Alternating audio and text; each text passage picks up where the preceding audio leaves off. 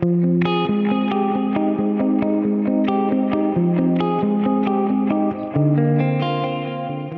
it going? John Connon here with Neural DSP, and welcome to this video of the CorOS 2.0.0 update. This update contains changes to several core functionalities, so please be sure to read all the updates and changes when you first download the update. In this video, we'll be going over some new features such as a brand new hybrid mode, some global settings, a brand new capture process, as well as changes to the directory of the QC and all things in between. So first up, let's have a look at hybrid mode. To start using hybrid mode, you can configure this by going to the main menu and selecting Modes Configuration. And this allows you to assign a separate mode to each row of foot switches. Hybrid mode is ideal for users who want to access different presets while still having granular control over their active preset by incorporating either stomp or scene mode. You can create a hybrid mode out of any combination of modes by dragging one mode on top of the other. You can also change which mode is on either set of foot switches by tapping the arrow, and you'll see that the colors change and correspond. To remove this combination, you'd hold it down, and then they separate. And additionally, you can choose to remove modes that you don't want to use and toggle between either 3, 2, or just the one active mode. Moving on to cabs and IRs, it's now possible to globally bypass cabs, IRs, and neural captures of cabs on any combination of the rows. To do this, you go into the main menu, select Settings, Device Options, Global Bypass, and here you see that we can access the cab or impulse response bypasses and select any combination of the rows. And at this point, it's worth mentioning that when bypassing neural captures, the capture type has to be set to cab, as mentioned here in grey. And also, after you've selected either a cab or impulse response to be bypassed here, by the time you've gone back to the grid, it now shows a bypass icon, but it won't be greyed out. And in terms of further global settings, we've now added a global EQ. And to access this global EQ, you swipe down on the grid. Next to the tick, select that EQ icon, and then activate the 5-band parametric EQ. And at the bottom right, you'll see that you can choose to either assign it to outputs 1 and 2, and or outputs 3 and 4. It's now possible to configure which outputs the master volume dial controls via the device options menu. So at the top right of the grid, access the main menu, go into Settings, Device Options, and here you'll see Master Volume Knob Assignment. And here you can select which outputs you want to assign that master volume knob to. And at this point, it's worth noting that the send 1 and 2 outputs can only be controlled by the volume dial when used as outputs and not when part of an effects loop.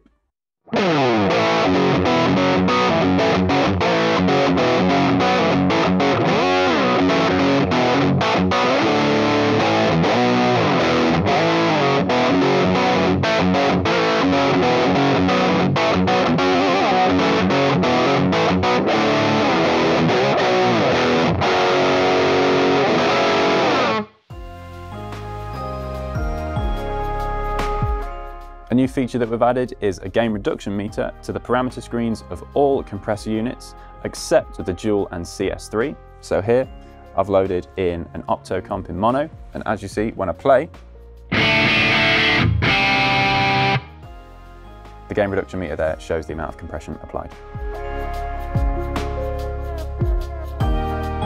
Device versioning has been added, and this allows users to select the version of the device that they want to use. And this allows us to non-destructively provide newer versions of devices where the sound has either changed or been improved. You can switch back to prior versions of devices via the contextual menu in the parameters. So here, if I select this green 808 overdrive, go into the contextual menu, you'll see that I can select Change to Legacy Version. And there I've got the previous version of the green 808, indicated by Legacy in brackets. And then if I want to go to the most recent version, I'll go back into the contextual menu and then select Model Update Available, and that'll bring me up to the most current and up-to-date version of that device. Another new feature added in this update is a scene change button to the tap tempo screen. So this will mean that you can apply specific tempos to specific scenes without having to exit the tap tempo screen. And to achieve this, you'd go into the tap tempo screen as normal by selecting the bottom right foot switch twice, setting a tempo for a particular scene, and then changing the scene with the scene selection button, and then setting a new desired tempo.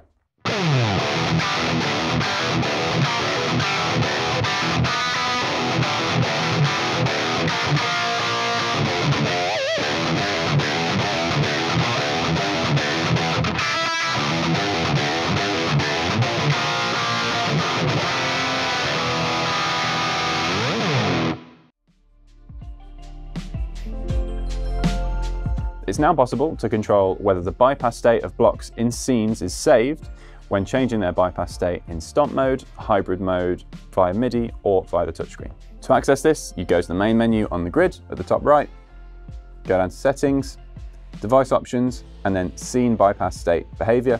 And when opening this up, you've got 3 different options depending on your preference, with the top one already engaged as normal by default.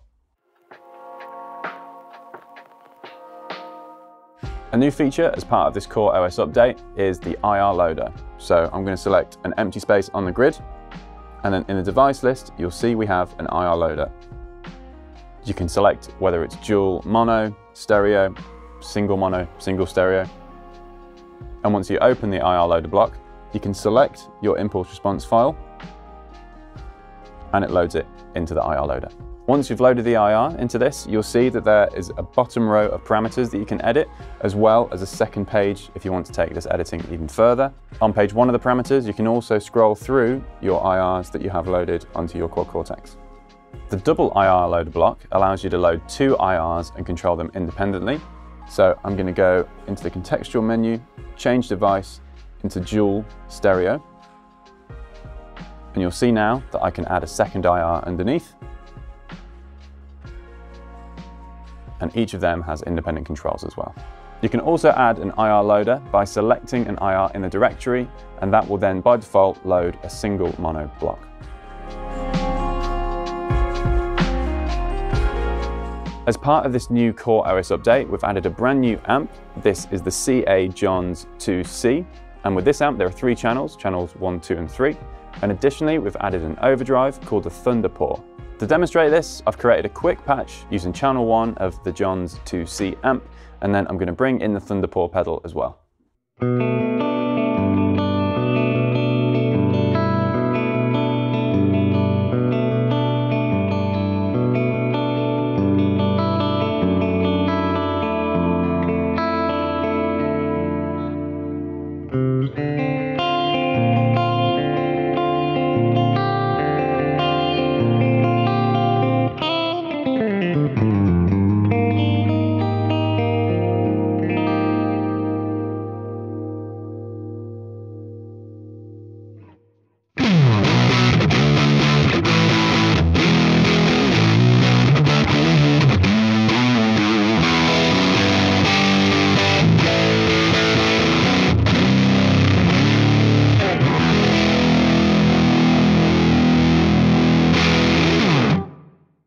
And now I'm going to demonstrate the 2 gain channels of Johns 2C amp using channels 2 and 3.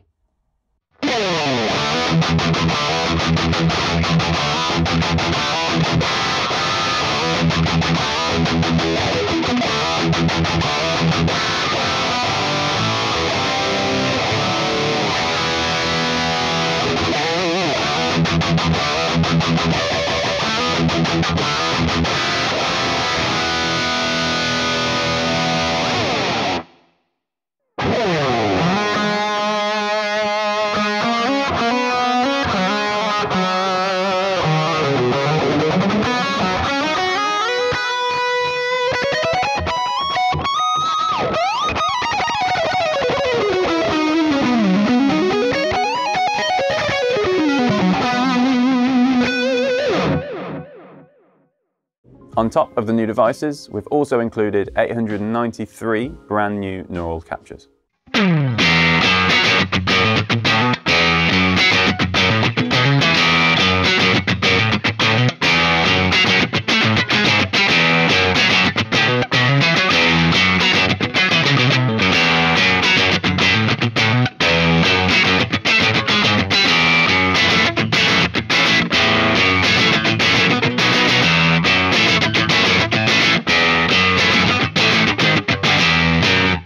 And finally, on top of the new devices and neural captures, there have also been a load of new updates to existing devices on Quad Cortex, and you can see the full details of those on the changelog.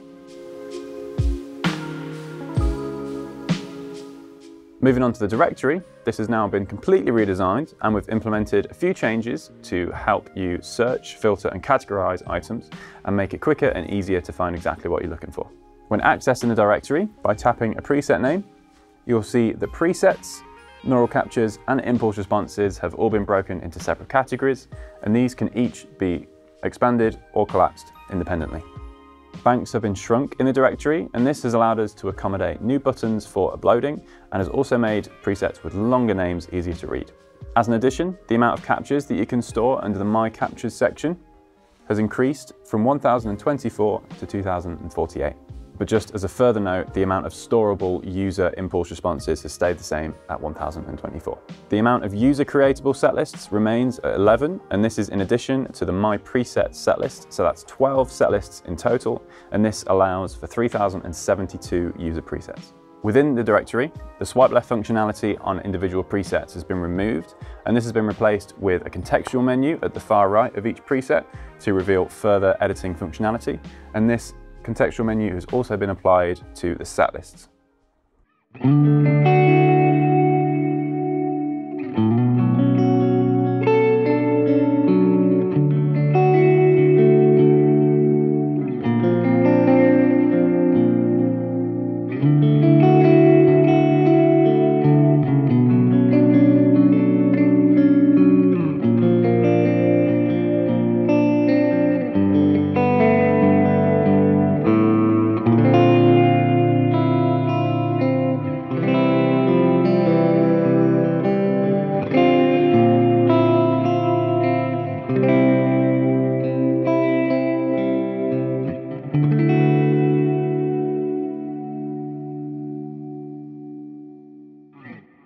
When saving an item, the editor UI has been changed to make more use of the full screen.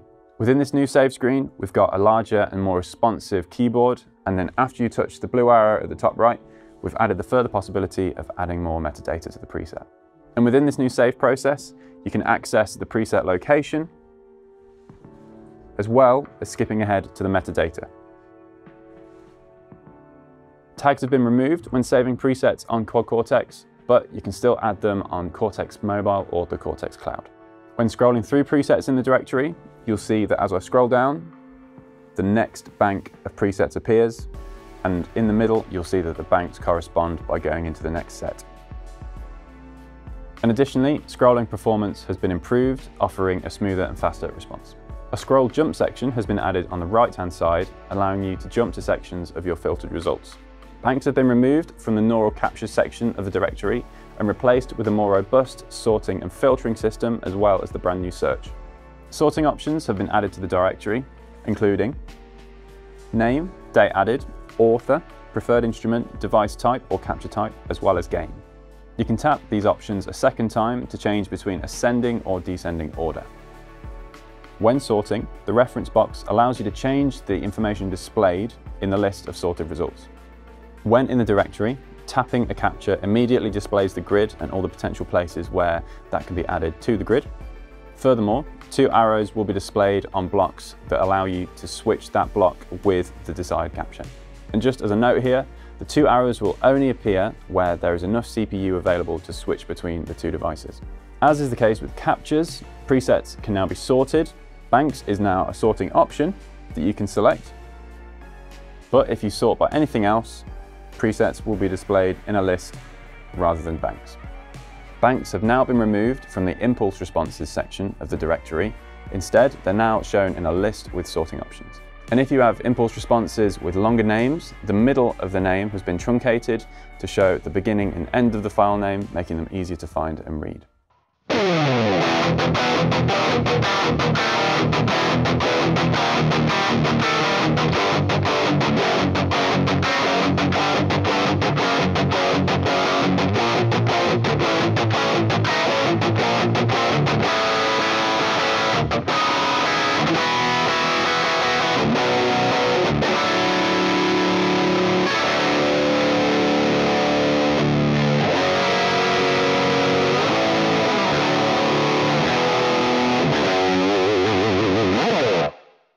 Moving on to uploading presets, the Cortex Cloud has undergone significant changes and several quality of life improvements have been made. Previously, you would upload a preset by dragging it in a directory. Now, at the top left, you'll see we have an upload icon, and then you can just select which presets you want to upload with the icons on the right. After you've selected the presets to upload, you can then press the upload icon at the top left again, and those will continue uploading in the background. Now on Cortex Mobile, we've removed the starring system completely, so to download presets, you would find the presets on the cloud and then select the downloads icon at the side of each preset, and those selected presets then will join a download queue. Now, when you open the downloads folder on your Quad Cortex, the downloads will begin immediately. Once you've downloaded your presets, they will then live in the downloads folder on the Quad Cortex unless they're either moved to a set list or deleted. If you'd like to move a preset from your downloads folder, all you do is select the save and move icon, choose which set list to put it in, a location, and then after I've done that, it takes me back to the downloads folder. Presets can be auditioned from the downloads folder as well, so all you need to do is tap a preset and it loads it onto the grid. In terms of downloading captures, this process is very similar to downloading presets, apart from when you select the save and move icon, it will go straight to your My Captures folder, and the reason for this is that there are no banks or set lists for captures. When downloading a preset that has a bundle of captures, all of those captures will go to your My Captures folder when you move that particular preset to a set list.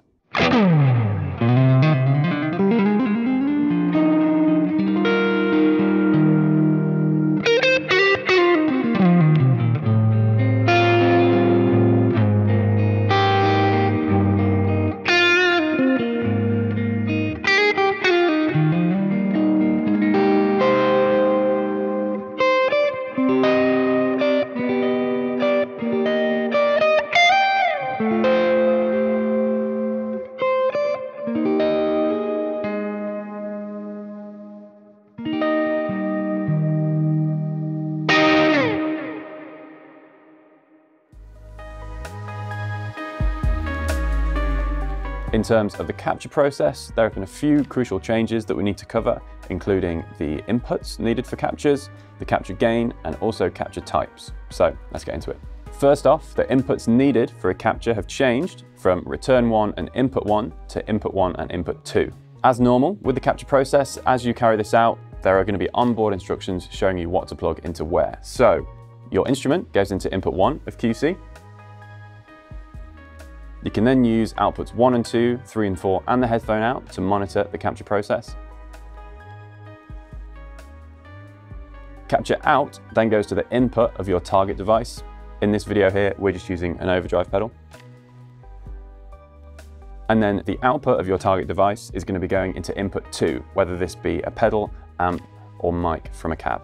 So once you've followed the onboard instructions and everything's all set up correctly, this is now how you carry out a neural capture. If you carry out a neural capture using the previous process, it won't work. So be sure to bear these changes in mind and carry out the new steps for a neural capture.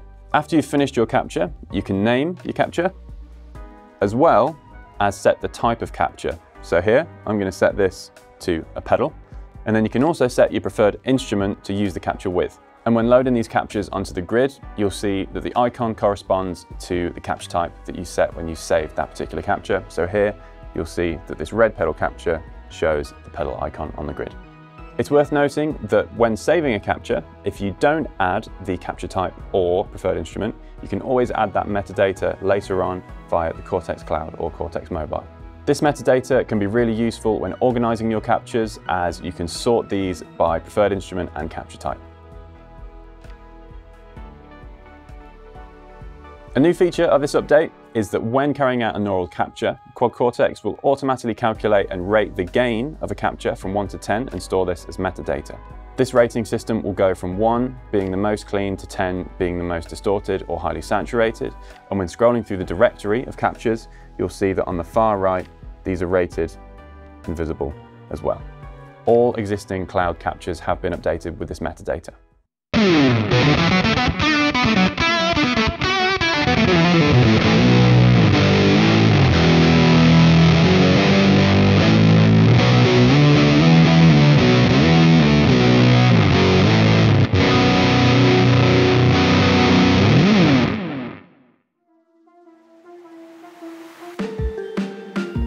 Search has now been completely overhauled. As you select search at the top right of the directory, you'll see that it spans the entire screen, and recently selected searches also appear in the middle of the screen. Search also displays predicted entries as you type. Searches are separated into categories and tabs for presets, captures, and IRs. There are also subcategories for each of the locations that files can be found, and these can be collapsed or expanded by tapping the arrows on the right-hand side. Tapping an item will take you to that file's location in the directory, as well as highlighting it.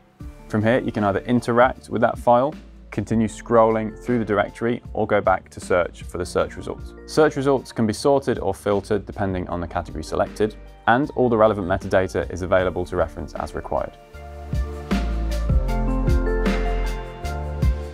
Moving on to cloud backups, you can now upload up to 5 different backups of your Quad Cortex via the settings menu. Each of these entries can either be edited, updated, or deleted.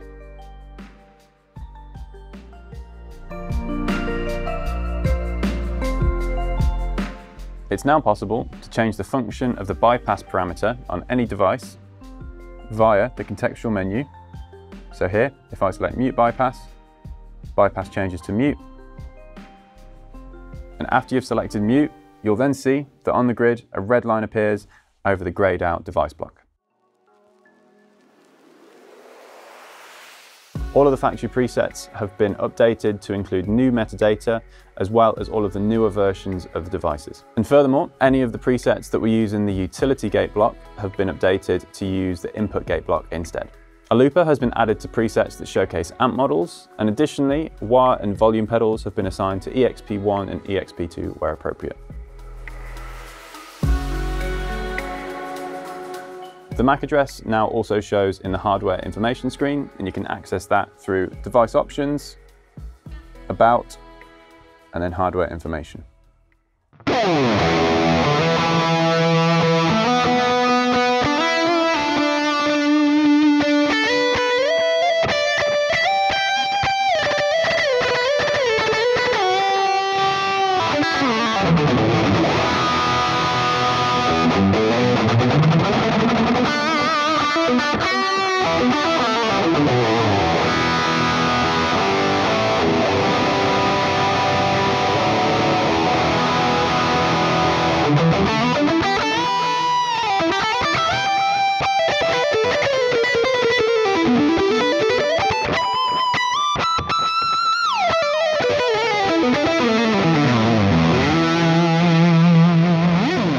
And there we go. So that was an overview of the main features in this new update for Quad Cortex, CorOS 2.0.0.